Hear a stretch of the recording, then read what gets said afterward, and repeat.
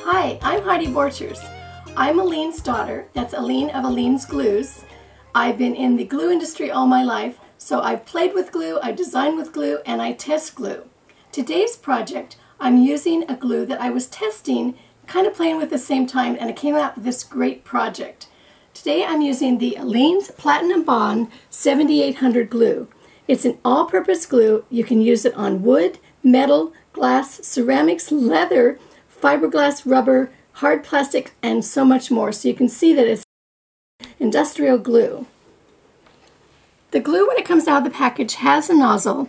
I just put that aside, take the lid off, and see this little pointer thing? You're going to push it upside down right into the glue nozzle. Just kind of work it around a little bit so that it opens it up.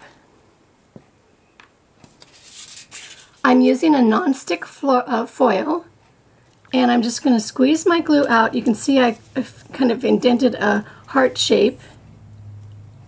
Just squeeze it out.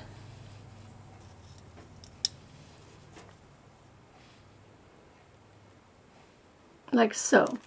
Now it's going to just take probably about an hour or so for it to settle down. It takes all night for it to dry.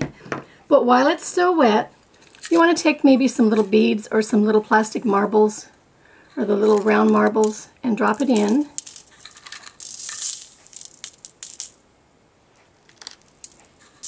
And just how much you want. And then as it's drying, you can also keep, if it comes up where it just kind of flattens up and it comes up, you can push it down. You kind of work with it. This one looks like it's going to stay in the heart shape. When it dries all night, see how it flattens out. The really cool thing about this glue is it has a really nice texture. It has a very stiff texture, unlike any of the other Aline's glues, so it holds its shape. Now you can trim it. This one needs a little bit of trimming, so you can just cut it. And I think when it's done, to me, it looks a little bit like fused glass. Now you can also put, when it's drying, you can also put a little eye pin in it to make a necklace, or you can put it on a jar. Let's take a look at my projects. On a jar, you just use the same Aline's Platinum Bond 7800 to glue it onto the glass.